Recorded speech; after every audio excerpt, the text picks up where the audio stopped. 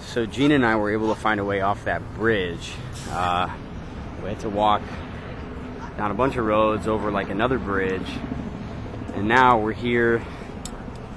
And there's a lot of people that have kind of assembled to watch the protest that we were just in the middle of from a distance. So if I can get the camera over here, maybe we can get a view of what they're looking at. See the police? They've got dump trucks that are blocking off the road just in case the protesters would try to make a move.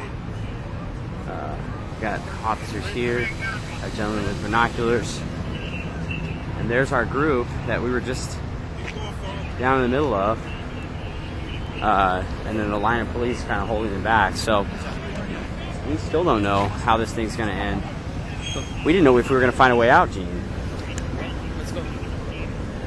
What were you thinking when we were boxed in like that? I was just thinking we're going to get hit, maced, hit in the head with something, run over people. Yeah, and we still don't know for sure how that protest is gonna end up.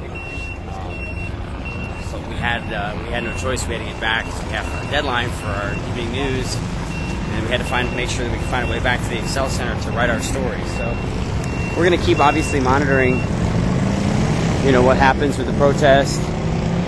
So far, we've seen a few arrests. The police haven't had to fire that tear gas, thank goodness, or those rubber bullets that they had with them. And news choppers overhead, television live trucks.